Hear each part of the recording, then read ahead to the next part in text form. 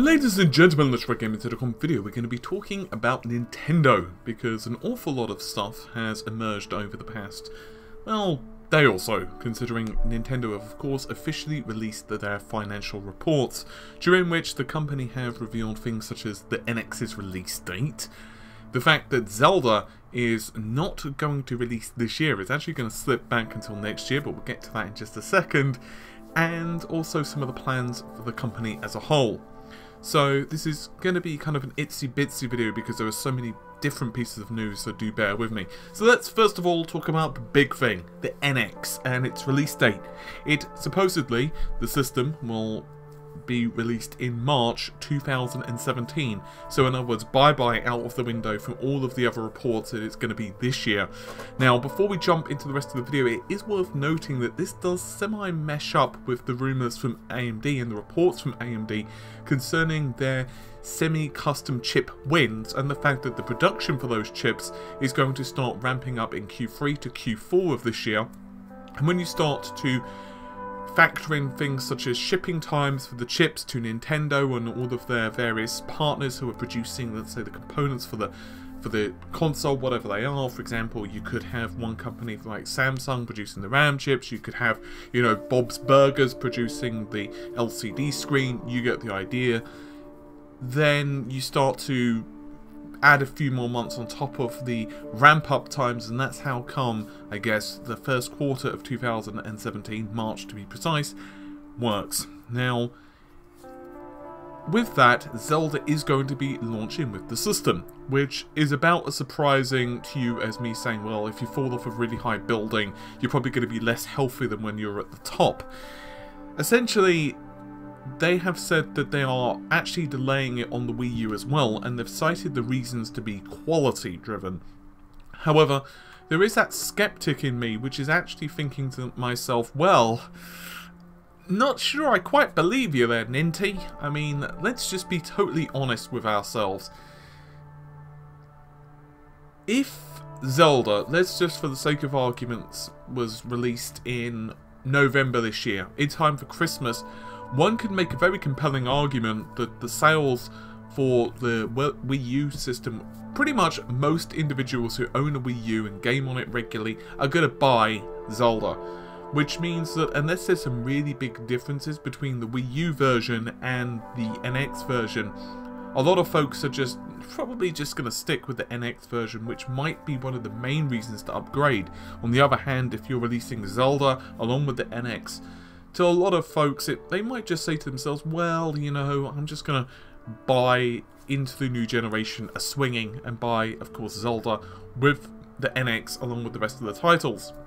Speaking of which, other reports have emerged which state that Nintendo are going to release the pricing information, the launch lineup, and the other, I guess you could say, features for the hardware by the end of this year. That's being reported by the Nikkei, which are obviously a pretty well respected Japanese newspaper. Now, other rumoured titles for the NX do include things such as Splatoon and Smash Bros, but obviously those have not been confirmed by Nintendo, so you can just basically take a truckload of salt with that. Now, the really weird thing, however, comes from Nintendo's Kimi Mishima. He is the Nintendo president, of course, and Nikkei asked him what type of machine the NX was. It's a fairly short quote, which is pertinent, but I'll read it out to you in the entirety. At this current stage, I'm not able to say. However, it's not merely the successor to the handheld 3DS or stationary console Wii U.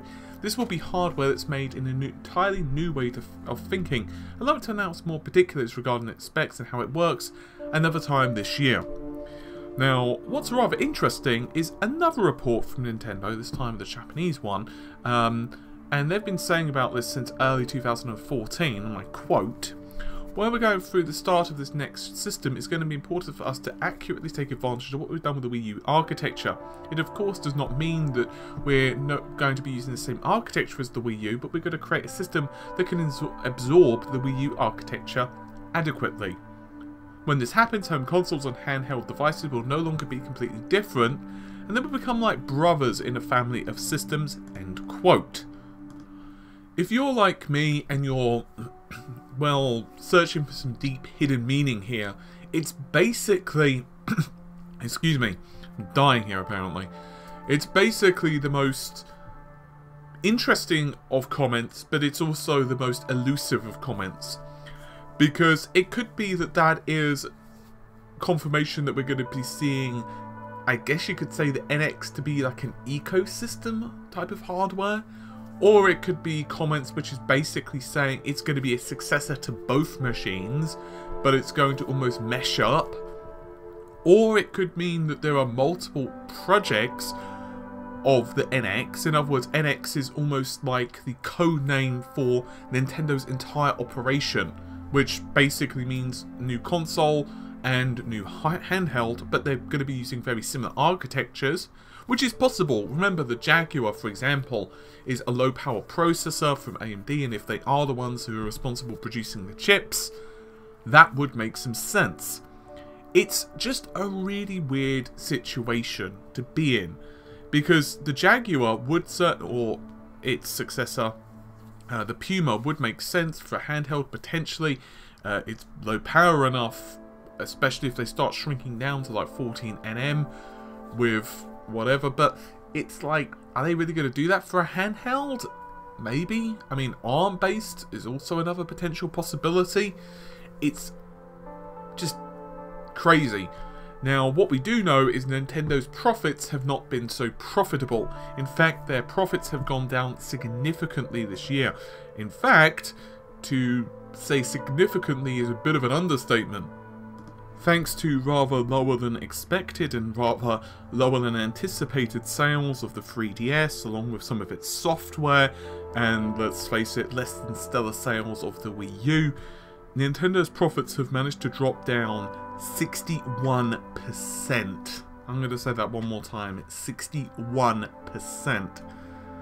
That's an astounding amount. I mean, people at the moment are freaking out about how much Apple's, I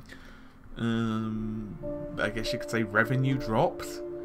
But that's nothing compared to Nintendo. That's a real pain in the butt. That's a lot of money to lose. And honestly, I think this is part of the problem of Nintendo. I mean, people have been blasting them on various forums about the fact that we're not going to see the NX released until 2017, and honestly, I don't think this is down to Nintendo just releasing the console at that date because they're trying to screw their fans over. I'm sure if they could, they'd release it in time for Christmas. But obviously production issues. It does mean, however, Sony, Microsoft are going to have effectively this entire year to themselves. Now, obviously, hype is a wonderful thing. You can hype up your products, and that will make people potentially save up to buy the system. And theoretically, some of Nintendo studios have gone, well, yeah, pretty dark, relatively dark, but that does lead you to wonder what they're doing behind the scenes. Are they producing content? Are they producing games for the new system? That's certainly a possibility, but ultimately Nintendo cannot act in isolation anymore. They have to court third-party developers, and to do that they need to demonstrate that their system has the interest of gamers. That's you and I. Don't let anyone fool you.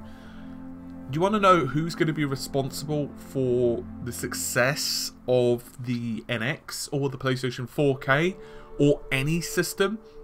It's not the company that are trying to market it to you.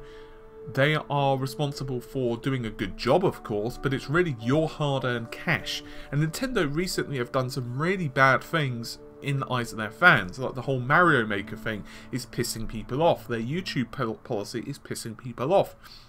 And you wonder how many sales, potentially, of the NX are being lost because of this. Hopefully Nintendo does change their minds. It does start changing their ways, because I really do want a really successful Nintendo, because I think it would be good for the industry. March 2017 then, for the launch. Nearer the end of this year for us to know and learn what the system is going to be capable of. Unless, of course, there are some leaks, solid leaks of what we can expect. For example, clock speeds, performance, maybe some solid information about how the frickin' system is going to work. Until then, hopefully you'll stick with us here at RGT. So, anyway, do the likey, subscribey, share everything if you want more information, and I'll see you soon. Take care of yourselves. Bye for now.